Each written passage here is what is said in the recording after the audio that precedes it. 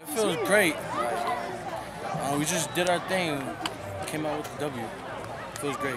What was it in that first quarter that you guys really couldn't get it going? I mean, was that just them kind of scheming for you guys? Yeah, I don't know. I feel we were intimidated at first, but we pulled through. We went into the locker room. We talked about what we had to do.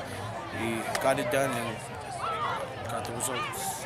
Did the quarterback change in the second half kind of ignite you guys? Because it seems like you guys were having trouble on the reads at the quarterback position.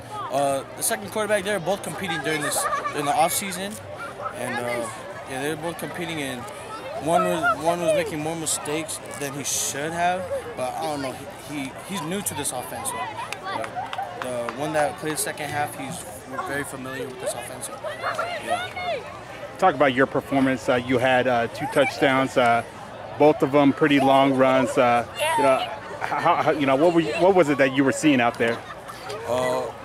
Me, I was doing bad because I kept trying to cut back, and that was all bad. But I got to give a shout out to my linemen. None of it would have happened without my linemen.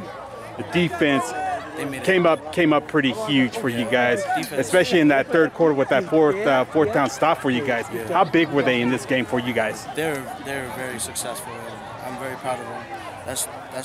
I expected that, and we all did. We all expected that.